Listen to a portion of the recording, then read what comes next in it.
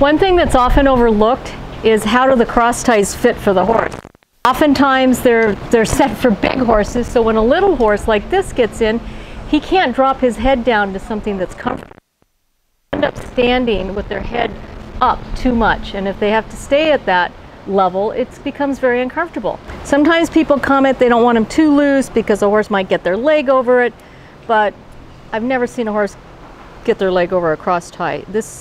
They don't know why they get uncomfortable sometimes, but when you go to get on them and they've been standing in cross ties and you wonder why they feel a little stiff in the back and neck, it's usually because they've been standing in cross ties too long with their head up, and of course that puts pressure on the back.